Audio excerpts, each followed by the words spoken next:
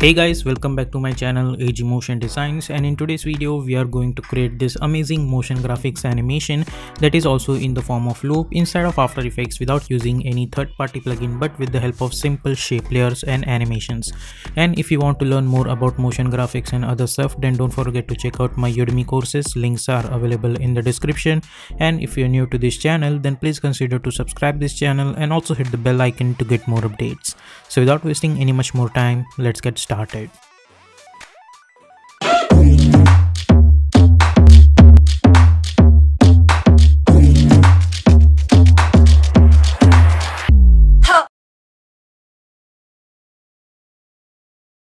Here we are in Adobe After Effects. Let's create a new composition and we are going to call it as main animation, as always we do. Width is 1920, height is 180, frame rate is 30, duration is 1.20 seconds, and background color is white color, and simply hit OK. Then go to choose grid and guide option and simply hit on title selection. Now we are going to create our main shapes over here, so let's try to do that with the help of our rectangle. So I'm going to select this rectangle, and for the fill I'm going to choose black color and simply hit OK, and we will delete this stroke just for now. And by holding shift I'm going to create this rectangle like this. Now select this shape layer, press Ctrl Alt Home to align that anchor point to the center. Go to the Align tab, align it horizontally and then align it vertically. Press R for rotation and rotate it on 45 degree like that. Now select this and hit Ctrl D, press S for scaling option and scale it like this, and change the color of this one to white one like this. After that I'm going to select one ellipse, and by holding shift I'm going to create one ellipse, and for the color of this I'm going to choose black. Now select this shape layer, go to the Align tab, align it horizontally and then align it vertically, and press Ctrl Alt Home to align that anchor point to the center. Along with that I'm going to select this last rectangle and I'll hit Ctrl D again, and I'll select this last one and I'm going to delete the fill because I don't want that fill for this, and I'm going to choose black color for that and press S for scaling option, and we will get this kind of stroke over here. Now select this stroke layer, hit Ctrl D, select this, and let's scale this size somewhere around like this, and we will increase the stroke size over here. Similarly I'm going to select this, I'll hit Ctrl D, I'll select this and I'll increase the scale of this like that, and over here stroke width I'm going to choose 2 pixels somewhere around like this. Now after that I'm going to select this shape layer which is our ellipse, and I'll hit Ctrl D and I'll bring this at the bottom, and this time I'm going to delete this fill. Okay, and I'm going to add color to this stroke and choose black color, then press S and let's increase the scale, and let's decrease the stroke width to somewhere around 1, or let's say 0.2 maybe like this. Similarly after that I'm going to select this rectangle, I'll hit Ctrl D, I'll bring this backward, press S, and let's increase the size of this rectangle and change the stroke width to 0.2 or something like that. Similarly I'm going to select this rectangle shape layer again, I'll hit Ctrl D, I'll bring this at the top, I'll press S and I'll try to increase the scale somewhere around like this. Okay, and if you want then you can select this and you can change this stroke width to 0.1 over here. Okay, so we will get this kind of shapes. Now if you are happy with this kind of stuff, then that's okay. If you want to change it, you can change it like that as well. Now I'm going to select this rectangle over here and I'll hit Ctrl D and I'll bring this at the top, and I'm going to change the color of this one to yellow so it would be easy for us to understand. Then I'm going to press S and I'll scale this size like this, and I'm going to add not white but black color for this fill, and select this and press Ctrl Alt Home, and let's try to bring this over here, zoom in and press Y, which is a shortcut key for pen behind tool, and we will, by holding Ctrl, I'll adjust it over here. Then press V and by holding Ctrl adjust it over here. Same procedure we will do again and again. So hit Ctrl D and bring this over here, and press Y and try to adjust the anchor point over here by holding Ctrl. Press V and by holding Ctrl we will adjust it properly over here. Select this, hit Ctrl D, and by holding Ctrl I'll properly adjust it over here like this, and press Y, choose this pen behind tool and adjust the anchor point over here, and by holding Ctrl try to adjust the position properly over here. Okay, like this. Then let's select this, and by holding control, not over here, but we will adjust the position over here. We will select this, I'll hit Control D. Let's move this over here, press Y, and by holding control adjust the point over here, and by holding control adjust this over here like that. Okay, so we are gonna get something like this and something like this. Okay, so let's make this fit. So as you guys can see, we are getting this kind of shape. Now our shape is ready. Now press Ctrl Y to create one solid background, and let's bring this over here. Now we will select this, all the shape layers over here, and we will delete this fill, or instead of that, let's add white color to this, so we will get something like this. Okay, and if you want, then you can select this one and you can choose black color over here as well. Okay, so we are gonna get this kind of shape over here like that. So our shape is ready, and now it's time to select all of them and press Ctrl A to select all of them, and press Ctrl Shift C to pre-compose them, and let's call it as shapes. Okay, like that, and we will hide this now. Now press G, which is a shortcut key for pen tool, and from here to here I'm going to create one stroke, hit Ctrl Z. By holding shift, I'm going to create one line like this, and we will delete this fill, I don't need that.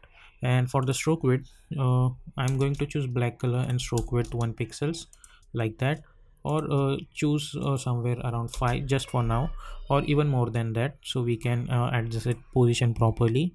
Select this, press Ctrl Alt Home to align that anchor point to the center like that. Then we will go to the add menu, and we are going to choose trim path.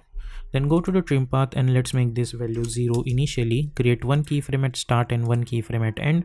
Then we will go to somewhere around 1 second maybe, or let's say 1.10 frames. Let's make this start value 100 and end value also 100. Then select those end keyframes, and we will try to bring them somewhere around over here.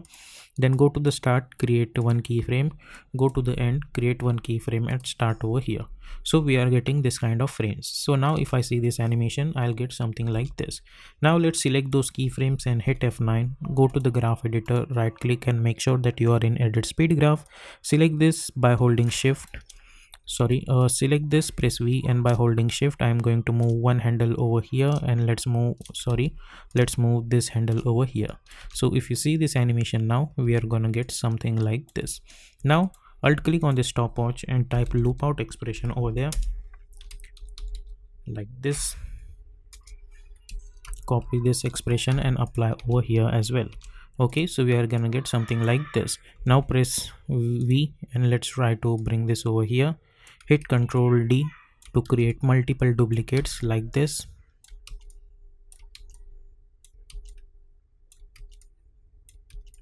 Okay, so we have created multiple duplicates. Now I'm going to hit page down button 2 to 3 times. Select all of this, hold Alt, close bracket, right click, keyframe assistant, sequence layers, hit OK. So now they are properly adjusted one by one, and let's increase the size of this comp. So if you see this, now we are getting this kind of animations continuously. Okay, now change the stroke width of each and every one to 1 pixels, or let's say 2 pixels or something like that. Or you can choose alternate layers, so like this, and you can increase the stroke width if you want, so you will get this kind of alternations. Let's select all of them, press Ctrl Shift C, and let's call it as strokes, and let's bring this downward like this. Okay, over here let's go inside this, select this white color background, and let's delete this. So if you see, we are getting this kind of stuff. Now after that, the stroke animation is done, and now we need to create the shape animations. So let's try to do that. To create this animation is very simple. First of all, I'm going to select all of these 4 shapes and press P for position, create one keyframe, then press S for scaling animation and create another keyframe. Then go somewhere around 2 seconds maybe and create another keyframe. Then go to the start and go to the align tab, align it horizontally and then align it vertically over here. But if before creating any keyframes, let's hit Ctrl Z over here, even before creating position keyframes. If you see, the anchor point of this is adjusted very differently, so select all of this 4 and press Ctrl Alt Home to align that anchor point to the center. Then press P for position, create one keyframe, then press S for scaling animation, create another keyframe. Hit U, go to around 2 second, again create one keyframe at position and one keyframe at scale, like this. Okay, then select all of these 4 layers, go to the start, go to the align tab, align it horizontally and then align it vertically. Also make the scale 0, and let's enable this icon so we can see only this kind of animation. Now select those keyframe and hit F9, go to the graph editor, select this graph.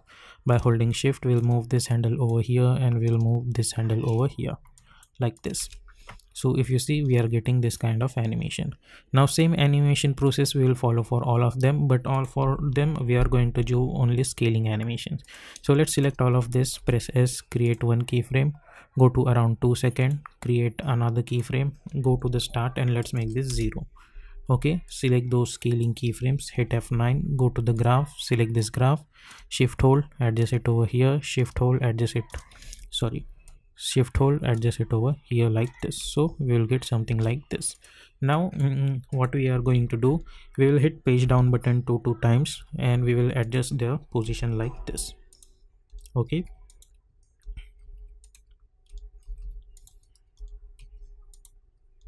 one by one.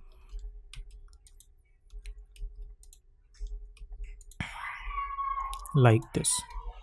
Please avoid the noise of the skits over here, like that. Okay, so if you see this animation, we are gonna get something like this, and if you see this animation over here, we will get this kind of animation over here. Now after that, select all of these 2 layers and press Ctrl Shift C and we will call it as base. Okay, like this. We will select this, we will go to the effect and presets panel and we will apply tint effect to it over here. Now after that, I'm going to create select pen tool and I'm going to create this kind of shape. Let's select this and press Ctrl Alt Home to align that anchor point to the center. Go to the align tab over here, align it horizontally and then align it vertically, like this, and go somewhere around over here. Let's see.